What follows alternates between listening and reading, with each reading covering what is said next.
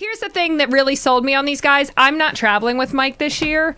So Mike's, as we all know, is not the best eater when I'm not around. He's like, just give me the greasy burger. Yeah. So I appreciate the fact that these are nutritious meals in a container, and I don't feel bad tossing these in the truck with him and having him eat these and knowing that he's not running through fast food place. This is the one I had before. Yeah. It's really good. I want to try some more of these. Really Mike was known back in the day for getting roast beef sandwiches on like Sunday and then just... Yeah, I'd pull into town. You know, a lot of these places we'd fish, there's no, you know, they're out in the middle of nowhere. So before I got to where I was going, you'd go through that last little town, you know, whatever, 20 miles outside. So whatever it would be there, you know, McDonald's, Burger King, Arby's, whatever, it doesn't matter. I'd go and I'd get like a dozen sandwiches. Like I would just buy like a dozen for the whole week. And I just throw them in a cooler. That's it. I throw them in a cooler. I go to like Arby's. Give me 12 Arby's. Yep. Wow. Throw them in a cooler. Ain't nobody got time for that. That's it. I'd fish dark to dark. I'd come back. I'd wolf one down. Go to bed. Next day, dark to dark. Come back. Wolf one down. That's it. The whole week, I'd just have Arby's. Or McDonald's burgers. See, I find myself when I go to like those truck stop food places looking at the people that work there, and I'm like, who made it? Like, I can't buy that. I can't buy that. Like an Arby's that's like connected to like the gas station. The gas. It's like all one thing. It's always suspect, man. And for me, I look at it too, but then I'm hungry and I'm like, screw it. Mike. There's a truck driver shower thing. Yeah. I want that sandwich. Remember when McGraw went up to Champlain? I think he went up with you. Yeah. And he got bologna, he got ham sliced up. He got it, yes. To take up with him. Yes. And made ham and cheese sandwiches all week. He did. And by 4 or 5 days in, he was really constipated. He's constipated. To the point that he had to drive home from Lake Champlain. He gave up a couple days on Champlain and went home. Yeah, he couldn't. He went to the supermarket, had all this ham. You know, give me 10 pounds of ham or whatever. He had the ham. He made all these sandwiches. He's eating every day. But about a third or fourth day, like Brian said, he's got stomach issues. God can't shit. He hadn't taken a crap in like 4 days. And he's like, man, what's going on? I'm sure sometimes when you're traveling, you just get thrown out of whack or whatever. He's like, that's all right. I'm just traveling. I'm thrown out of whack. Well, dude, it's like Friday and he still hadn't taken a dump.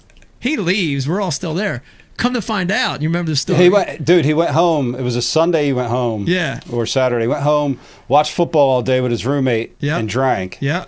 And finally something. And still fell asleep feeling sick. Tried to drink it out or something. Yeah. Like 2 a.m, he wakes up and it was go time. Yeah. In the dark, run into the bathroom. Yeah. Got in there. And, I don't know if you could paint this picture better than me. Got in there and he's starting to go, but like it's coming, but it's not really coming out. And he's kind of like, what's going on?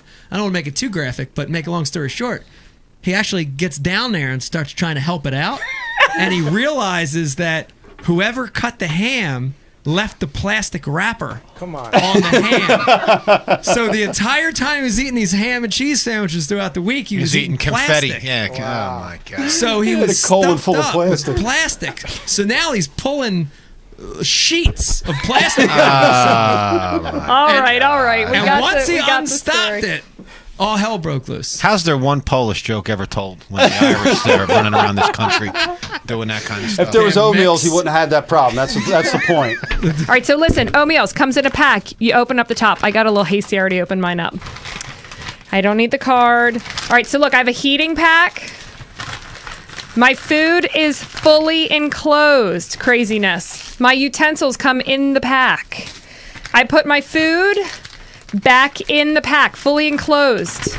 I put my heating pack. I take it out of this little silver foil thing.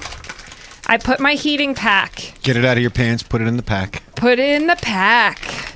All right, I put that in. Make sure it's at the bottom. Then you use liquid.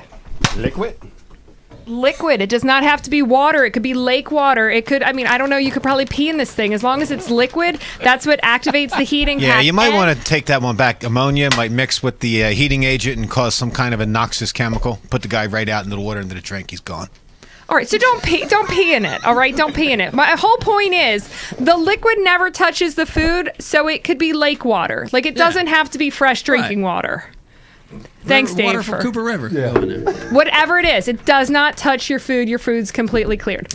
All right, so close it up, let her sit, and then it's steams. coolest it's the thing coolest happens. thing. It steams. Yeah. It steams. So it's cooking. So right now, as we're talking, scorch some of these it's in gnats. there cooking. Yeah, just wait till it gets hot enough, and then the steam literally erupts out of it. It's kind of fun. The coolest thing about it is no matter what you eat on a boat, it's not like you're sitting at a place eating a sandwich when you get it. Whatever you get winds up being soggy. It winds up either being hot or too cold because of the ice you got to sit on. These things are cool because they don't get wet. Like the meal stays the way it is. Like it's kind of neat. Like I'm not gonna lie, it's pretty awesome. It is, dude. It's an MRE. I mean, it's what it is. I take the same stuff when I see either a hose. Look, there it is. There it is. This is awesome. Oh, look, we have steam. There it is. We can hear steam. That's less than a minute.